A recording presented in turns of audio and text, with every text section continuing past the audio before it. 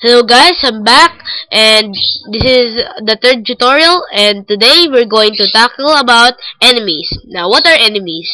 There are a lot of kinds of enemies. There are some enemies who shoot at you. There are some enemies which when you touch it, you die and it moves towards you. There are some enemies which explode, and when you are caught by the explosion, you die as well. So yeah, since this is just your third tutorial, we're just gonna make a simple enemy.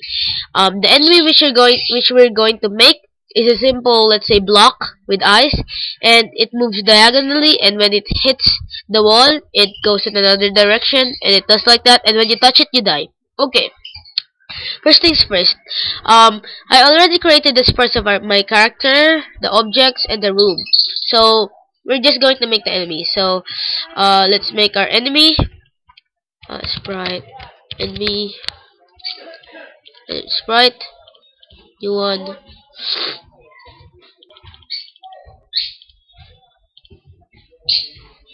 Okay, make a simple square. Like I said, I'm gonna add eyes. And simple eyes, you know. Wait, hold on. I want it to be perfect. Nah, screw that. I don't care. Anyways, let's add the eyes. Make it blue. That looks weird, but I don't care. Let's make it center.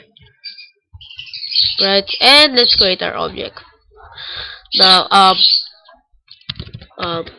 okay. Sprite solid. Now, I'm gonna introduce another event. This is the create event, and we will add actions to it. Basically, the create event executes the actions which you place here when that object is created. So when the enemy is created, we want it to move diagonally around the room. So on the create event, we will drag in move fixed because we want it to move around. So I don't recommend doing this. I don't recommend it.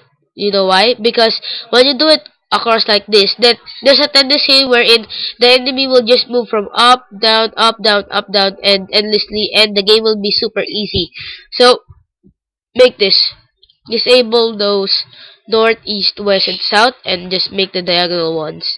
And let's make it slower than the player so we can actually dodge them. So speed 3.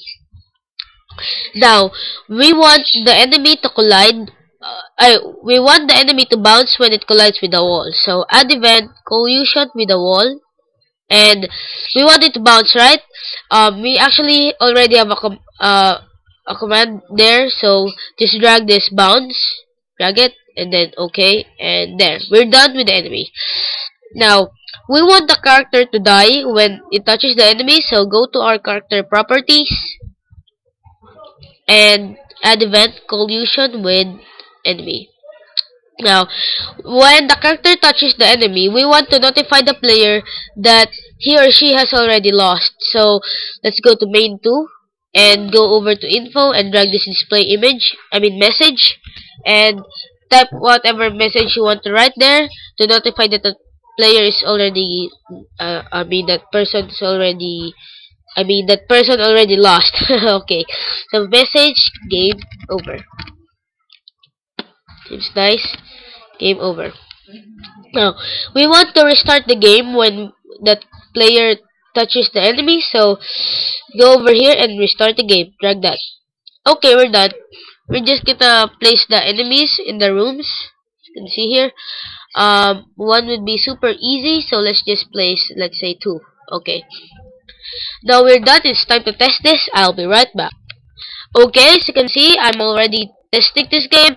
It may be a little laggy because of Bandicam, but as you can see, I am moving the character and the enemies are moving. Now, observe as when the enemy touches the walls, it bounces. As you can see, there we go. Now, let's try touching one of these. Let's see what happens. Boom.